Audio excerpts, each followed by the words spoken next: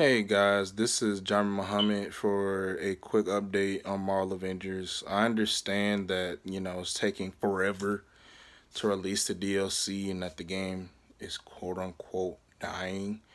But in reality, it's not gonna die if you really just wanted to play the game for what it was. It's a co-op game. A lot of people expected it to be number one, a PvP game. They said that it's not a PvP game from the very beginning, and people still like, I want PvP.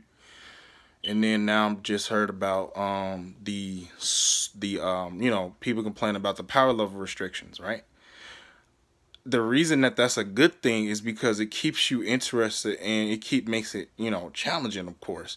Instead of it getting boring, God, that light, sorry. Instead of it getting, boring and bland. And two, they already told us they're working on the bugs and the glitches so that when Kate Bishop releases and all the other characters, we're not getting what y'all keep talking about as a broken game. I'm not trying to hail nobody, but y'all not complaining about, I just heard about it. Madden 21 is having a lot of glitches, like NBA 2K21 had a lot. There are many games that came out other than Marvel Avengers that's had glitches recently. And that's their glitches are game breaking, where you can't I heard somebody was telling me last night, on Madden 21, they couldn't throw the ball and they had to keep restarting the game. I'm like, dude, y'all sitting here complaining about this game. This game is not that freaking broken, man. Most of the broken stuff is happening on PC. That's why they're losing so many players. And I'm like, I think eventually what they might have to do, and I know a lot of people not gonna like this, but I feel like they just might put it on console and just be like, sorry, PC. I don't hate PC or anything, but it's like, bro, if you got the consoles, get it on console. That's all I'm gonna say. If you want to. You don't have to do that.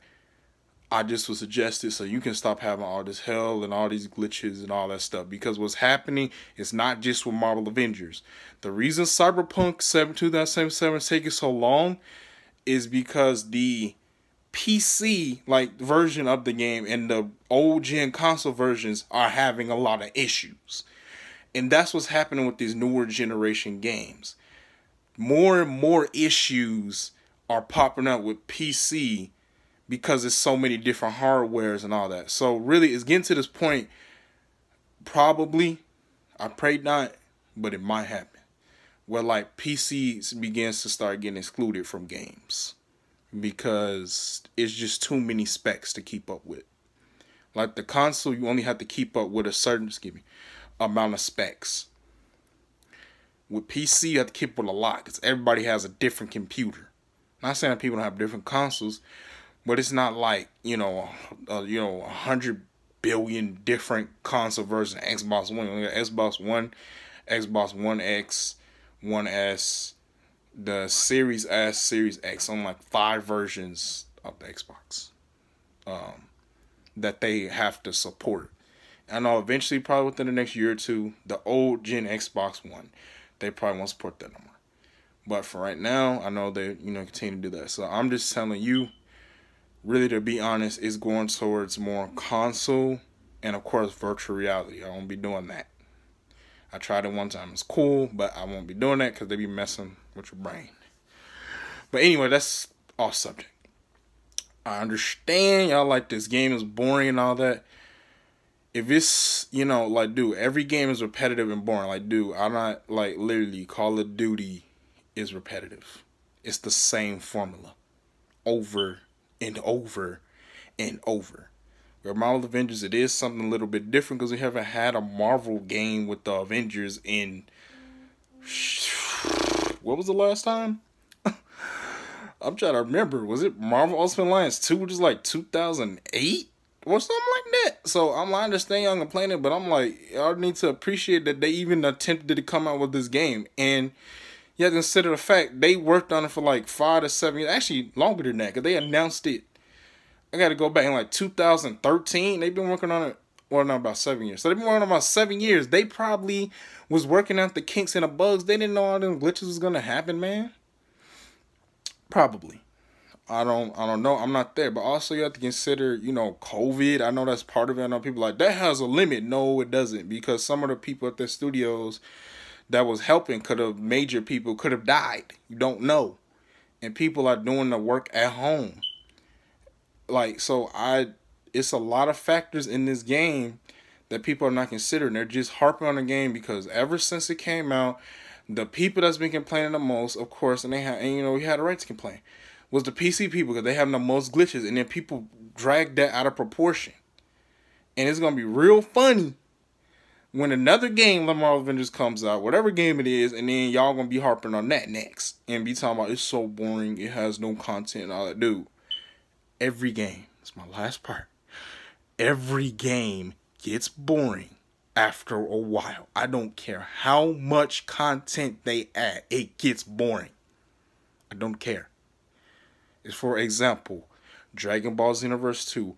I love the game, but I've been playing it for 4 years, and yes, they've added more and more content, the DLCs, all that, but the game has gotten to a point where it's boring even with the more content. That's what I'm telling you guys. Like, it just, you have to, even though you may not want to, you have to find other stuff to do. Like, if you want to, like, read a book, watch some uplifting videos, some uplifting movies, really start focusing, finding out what your purpose in life is. I understand that a lot are going through depression, and may God be pleased with whoever passed away in your family. But the whole thing with everything that's going on is that God wants you to get closer to Him. That's literally what's happening right now. And I'm not about to get in politics, none of that. Everything that's happening right now, the last thing is that God wants you closer to Him. And I know that's, we gone a little bit away off subject. Sorry. But ultimately, I'm just saying, like, Marvel Avengers is not that bad, bro. Like, yes, it has problems, glitches, and a black screen sometimes, but they just did a patch. It didn't, it fixed a lot of, quote-unquote rare glitches, but some of those glitches are not rare. They were actually happening. Like, for example, I'm still getting resources from the next DLC that I'm not even supposed to be able to get. I'm still getting resources from that. So that means most likely, God willing, Kate Bishop will be releasing soon. I don't know when. We don't have no dates. None of that. They're not even putting us in a loop. And I'm not mad, because the longer the better, the more they fix it. Because honestly, like, that's what happened with Dragon Ball Kakarot. People are, oh my God, it took 3 to 4 months, because they had to think about it. Because they was trying to give you the most content in your DLC. Because I think originally all it was going to be, you get Super Saiyan Blue and you get to probably fight Golden Frieza. It wasn't going to be no story. It wasn't going to be no new mode. I don't even know if they had the card mode in the works or whatever. I don't know.